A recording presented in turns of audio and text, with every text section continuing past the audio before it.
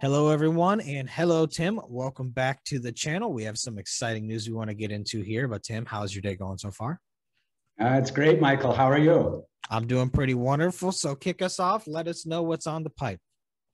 Okay. Well, we have some really exciting news today, I think, and that's that our subsidiary HealthGauge has recently partnered with the University of Alberta's ST Innovations regarding some neural network data set validation work.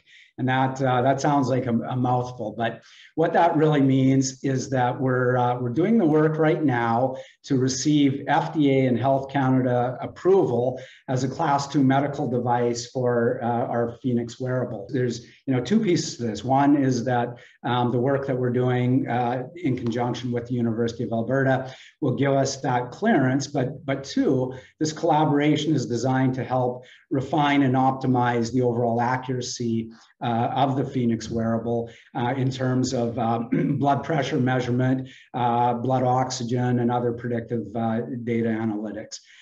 So it's really important work that we're doing.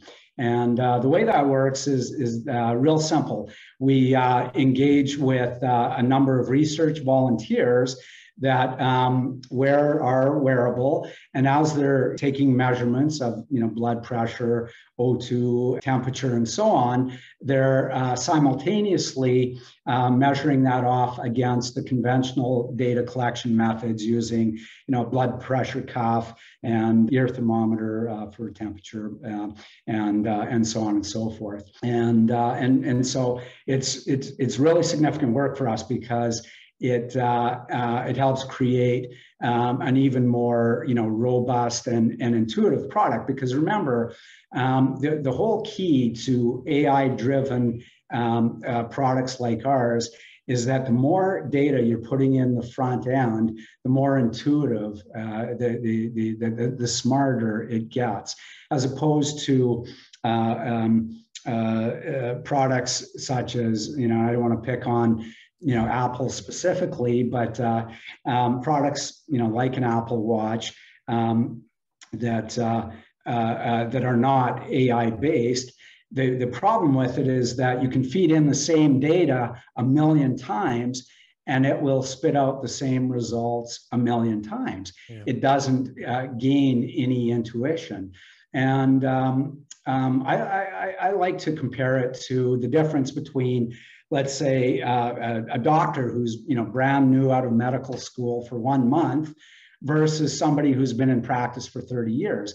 The doctor who's been in practice for 30 years, he's aggregated all this experience and knowledge over that period of time, and it makes him more intuitive, and he has the ability to more quickly and probably more accurately assess a situation than that brand new doctor has.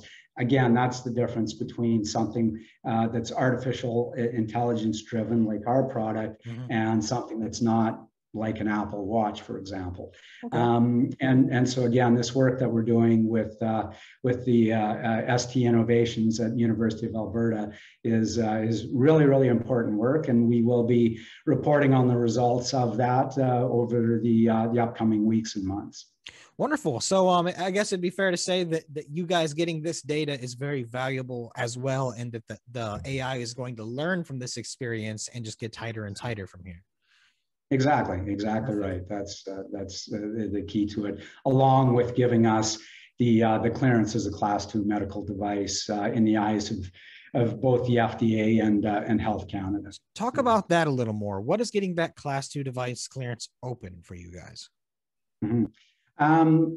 Basically, the world in terms of our business model. Remember that our primary business focus is B2B as opposed to B2C. Now, as you know, we have created an e-commerce website, and so folks are welcome and encouraged to come and purchase the product, and that's great. But our primary business focus is dealing with channel partners such as the insurers, the hospitals, Fortune 500 companies, ACOs, HMOs, you know, those sorts of health organizations.